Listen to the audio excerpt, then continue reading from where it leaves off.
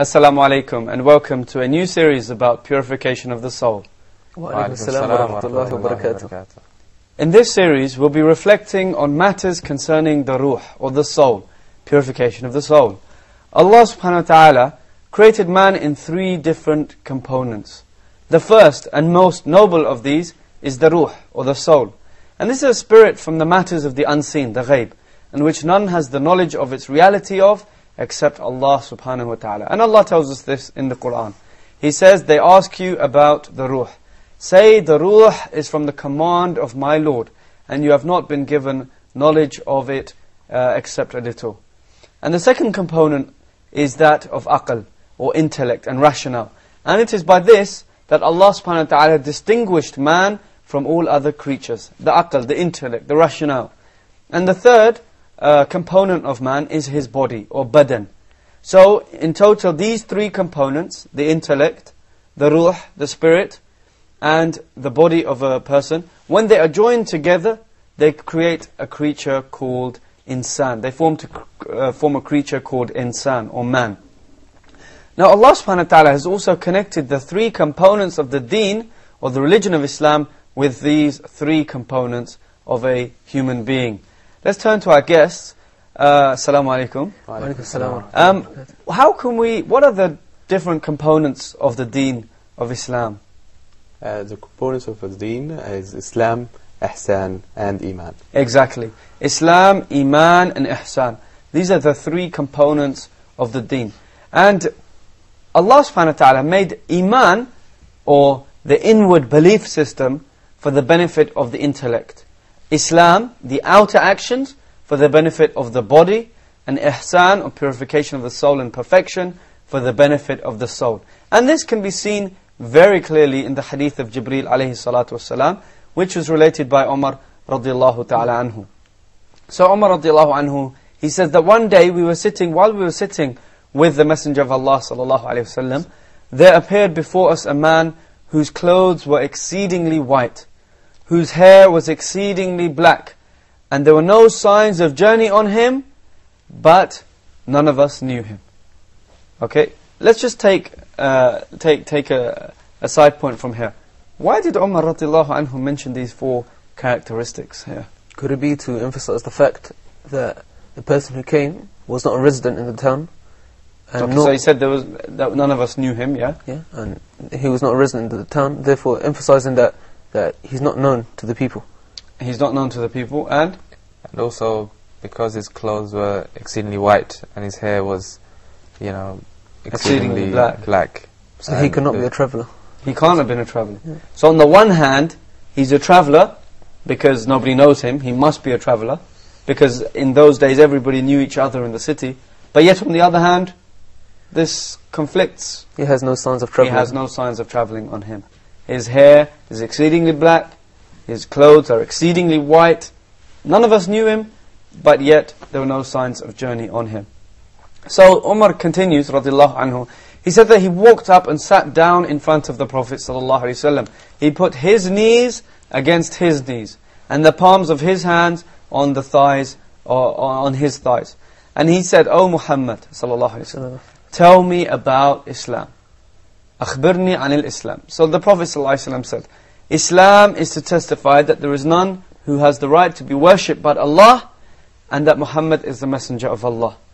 To testify, which is with the tongue. To testify that none has the right to be worshipped but Allah, and that Muhammad is the messenger of Allah. To perform the prayers, to do the salah, to establish the prayers, to give the zakah, to fast the month of Ramadan, and to give pilgrimage, or to make pilgrimage to the house if one is able to do so. So, the Prophet ﷺ replied, Sadaqt, you have spoken correctly. Now we were amazed, Umar says. We were amazed at him, that on the one hand he's asking the question, and then he's correcting him. He's saying, yes, you're speaking right. You're speaking correctly. So the man said, tell me about Iman. The Prophet ﷺ went on to say that Iman is to believe in Allah, His angels, His books, His messengers on the last day, and to believe in Qadr, or divine destiny, both the good and the evil thereof. He said, you have spoken correctly. Okay, so now we can notice something. There is a common thing with all the, there's a common denominator between all the things that constitute Islam, and there's a common denominator between all those things which are Iman. What is that? The things related to Islam, Islam, are yes. outer actions. They're all outer actions. Outer act. Okay, although the shahad, of course, all of them, they are connected to certain inward actions, but the essence of them are all outer actions. The testimony on the tongue. Okay, no one can be Muslim without that. The prayer, the zakah, the fasting, and the hajj. So these are outer things. What about Iman? It's an inner beliefs. Inner beliefs. So we can see, believe in Allah, His angels, His books, His messengers, qadar, predestiny, the good, the bad, and thereof, and the last day. So, this is Islam and Iman. Then the person asked about Ihsan. أخبرني عن الإحسان. Tell me about Ihsan. The Prophet ﷺ replied, he said, it is to worship Allah as if you see Him. أن تعبد الله كأنك تراه فإن لم تكن تراه فإنه يراك. That you worship Allah as though you see Him. And if you don't see Him, then knowing that He truly sees you. He then went on to ask other questions, such as, tell me about the hour. The Prophet ﷺ replied, the one questioned about it knows no better than the questioner. What's he asking about here? He's asking about the hour. What about the hour? That the knowledge of it is only with Allah. The knowledge of what about the hour? Of the time. The time of the hour. What's the hour? What's the hour? Yawm al-Qiyamah. Yawm al-Qiyamah. So here Jibreel is coming, he's asking, tell me about the hour. In other words, and the Prophet ﷺ knew what he meant, when will the day of judgment be? What did the Prophet ﷺ said? The one questioned about it, who's the one questioned? The Prophet ﷺ. Knows no more than the one who is questioning. Who's that? Jibreel. So, and this is teaching a very important principle. Nobody knows when the day of judgment is. Not even the Prophet ﷺ. He said, then tell me about its signs. He said that the slave girl will give birth to her mistress, and that you will see barefoot, naked, destitute shepherds competing in constructing lofty buildings. Then the man left, and I stayed for a short time. Umar radiallahu anhu says this. Then the Prophet ﷺ said, Ya Umar, atadri man is-sa'il? Oh Umar, do you know who the questioner was? قُلْتُ اللَّهُ وَرَسُولُهُ أَعْلَمُ.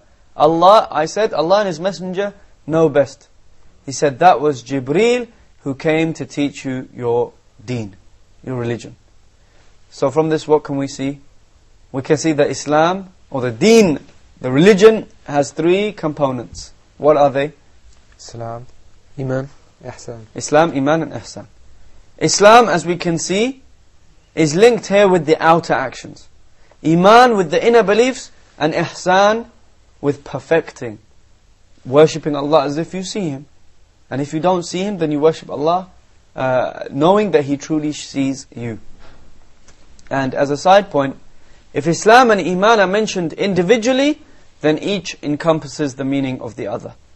This is because one can't have Iman without Islam, and neither can you have Islam without Iman. So you mention just the word Islam by itself, then it also encompasses the belief system. You mention the word Iman by itself, then it also encompasses the outer actions. But when mentioned together, such as in this hadith of Jibreel, then Islam is manifest on the outer actions, while Iman is manifest by one's belief.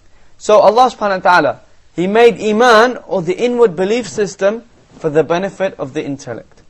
He made Islam, the outer actions, for the benefit of the body, and He made Ihsan, purification and perfection, for the benefit of the soul. Now, if somebody goes to the hospital, if somebody gets ill, where does he go? Hospital. He knows exactly which number to dial. In some countries it's 999, in some countries it's 112. Instructions. Everybody knows if there is a defect, a major defect with the body, somebody breaks his arm, somebody gets run over by a car, somebody has an asthma attack, everybody knows what to do. You take the person to the hospital or you call a doctor. This is to do with the body.